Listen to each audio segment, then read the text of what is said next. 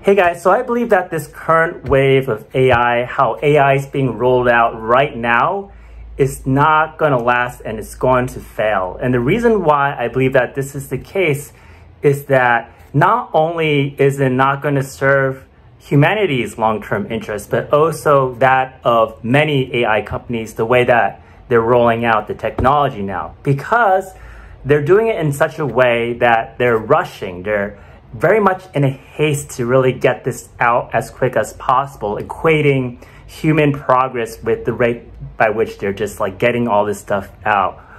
And the thing is, I think that is going to cause them to fall down, because the CEO of Microsoft himself has described the pace that his company is implementing AI as being frantic.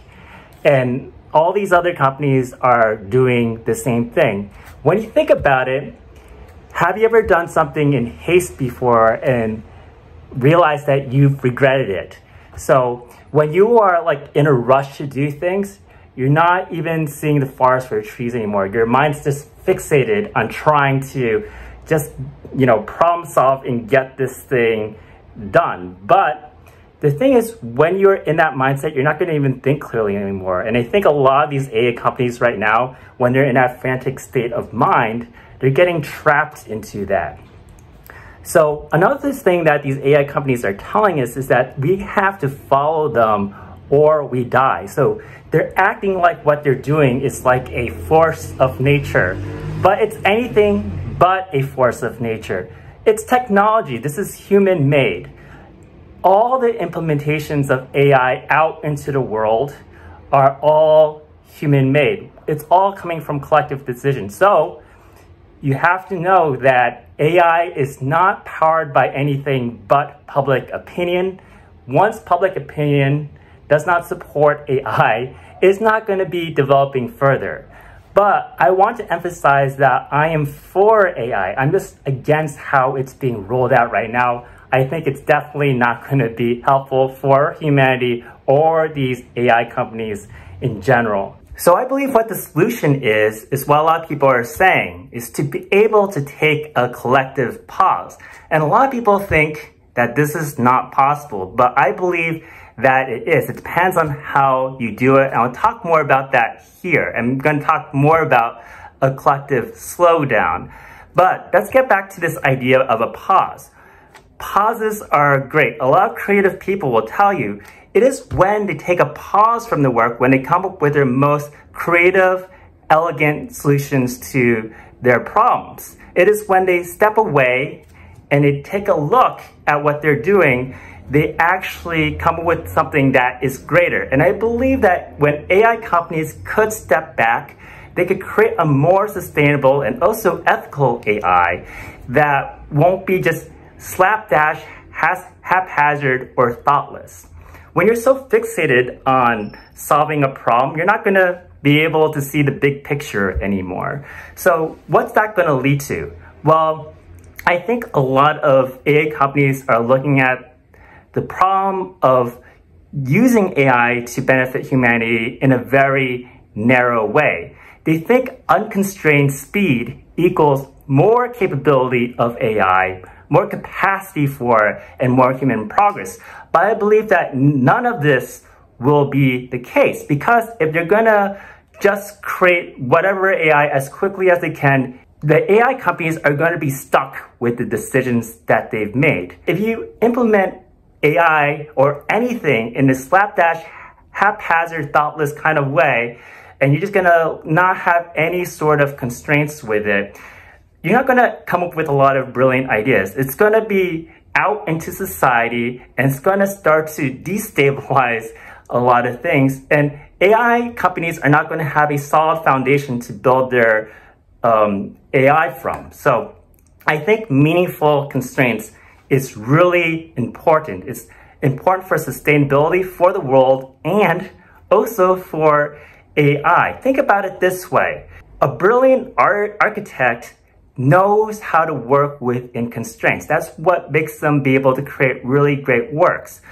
If you try to make a building as fancy as possible and as quickly as possible without regards to any sort of meaningful constraints regard to sustainability and safety and all that, you may have a building that looks really impressive on the surface, but it's going to collapse. And that's going to be the same for AI, and also how it could potentially hurt the world as well.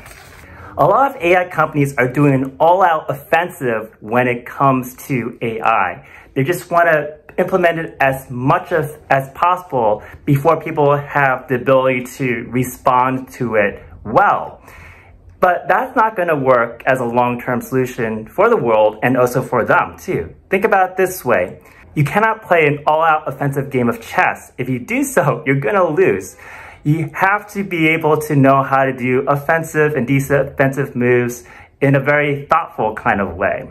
So when these AI companies do things without regard to ethics and sustainability, it's gonna bite them in the back.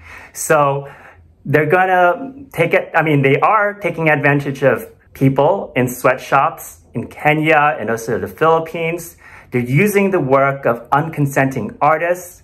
They're affecting education as well. So ChatGPT just comes in mid-year, in the middle of the school year, and then the AI companies are like, hey, you just have to adapt to us. You just have to do this, do or die, just adapt to us. This is inevitable, right?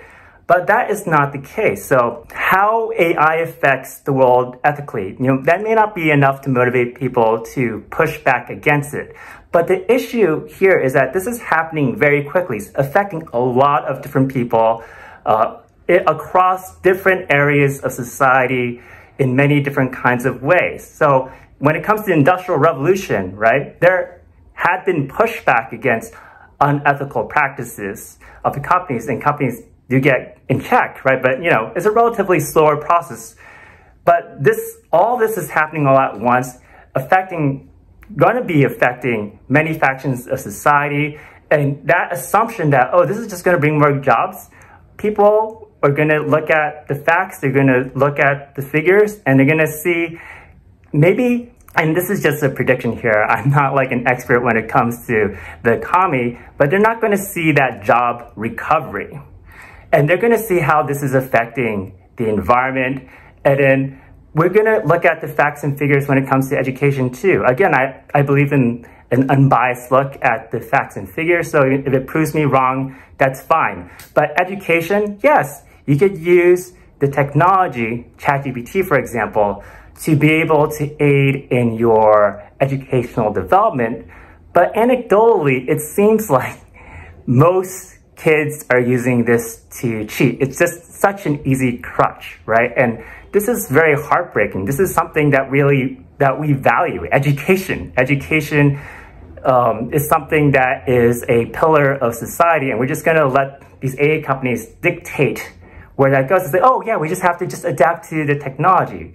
We're not even having enough of a conversation around this. So I believe that there's going to be like a backlash all at once, possibly, and that's going to create a lot of limitation for these AI companies down the road. If they're more willing to work with people within the society, and not just people who are just interested in the companies, but work with everybody, they would have been able to prevent this and create a more sustainable AI. And it looks like when I'm talking about how there's going to be a lot of limitations on AI in the future, this comes from how AI is being rolled out right now. And there's theories out there, and I believe that they are pretty legitimate, that AI is going to eat itself because there's going to be so much AI content out there in the internet.